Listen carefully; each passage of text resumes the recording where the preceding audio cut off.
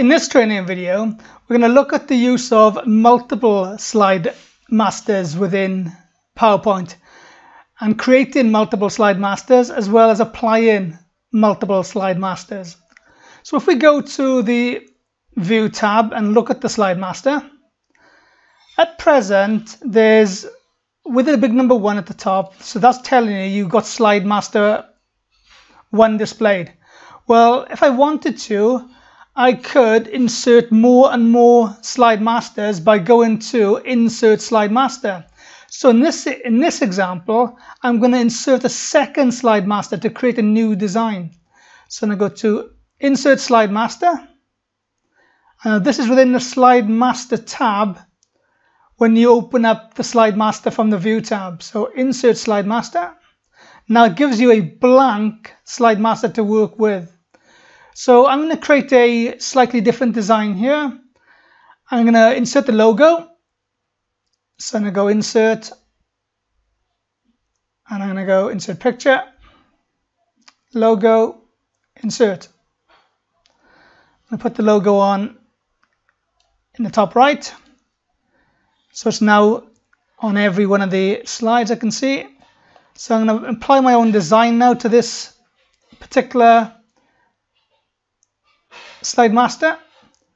So I'm going to go through Theme, and I'll choose Wisp. Now I've applied the theme. Now what you might notice is that as soon as you apply a theme, it actually opens up its own slide master. So what that's saying to you is if you wanted to use a theme, you don't necessarily have to insert a slide master. So what I could do here in this example, now I've inserted one, could click on number 2 and actually delete the slide master. And then I know I've got one with the theme I selected. So even though I've inserted a slide master, we can now see that the theme actually inserts its own slide master. So I'm going to now I've inserted, I'm going to delete the blank number 2. Now I've got the slide master I want with the logo I want. We can now see how to make this work within PowerPoint. Now I'm going to bring something to your attention right now is something called Preserve. Now whatever you want to use within PowerPoint, you need to preserve that master. So I can click on the number 1 and I've got a little icon next to it, a little thumbnail. So that's preserved that slide master design for use within PowerPoint. Now I've got no preserve against number 2. So I'm going to click on number 2 and I'm going to preserve that with a little pin against it. So when you preserve them, that means you can make use of them within PowerPoint themselves. So we can see number 1 has been preserved with its own design. Slide Master 2 has been preserved with its own design. Now we're going to start applying the slide masters to different slides. So I'm going to close the Slide Master tab down.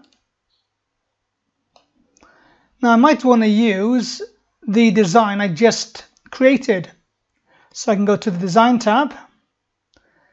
Now the slide masters you've preserved are now available under your themes. So under my themes, I've now got this presentation. So there's the first slide master I produced with the logo at the top left, and here's the second slide master I preserved. If I hadn't preserved them, I couldn't use them. I couldn't apply them like I am going to now. So I'm going to click on the Wisp design. And now I've got a logo design in the color I wanted with the Wisp. If I go back to the standard design, I've now got the standard design with the logo in the right place. Well, for whatever reason, we might want, say in this example, we've got slide 1 to 10. We might want the odd numbers to be one design and the even slides to be another design. So I'm going to make the even slides 2 to 10 the Wisp design. So now I select 2, hold the control key down, select 4, keep going until I come to 6, hold control key down, control key again for 8, and one more, control key for 10. With those 5 selected, I'm not going to click on the wisp, I'm going to right click the wisp design. And I'm going to say, apply to selected slides. So now if I look through the presentation, slide number 1 is the original slide master design. Slide 2 is the design that I wanted, which I've now put the wisp against. So what I've done in effect is apply designs to slides that I want to. So it doesn't always have to be throughout the entire presentation. Now you might say, what happens if you delete a design? Let's look into this. So we've now inserted a second slide master. We've applied a second slide master. Well, what happens if we were to delete that slide master? Let's have a look what happens now. So I'm going to go back into my view, slide master, and here's the original. And so now I only wanted the original slide master for whatever reason. So that means the second one I don't want, but I know I've applied it. So I've preserved it and I've applied it. So let's see how PowerPoint works when you delete a preserved slide master that's been applied. So I've got the slide master 2 selected, delete.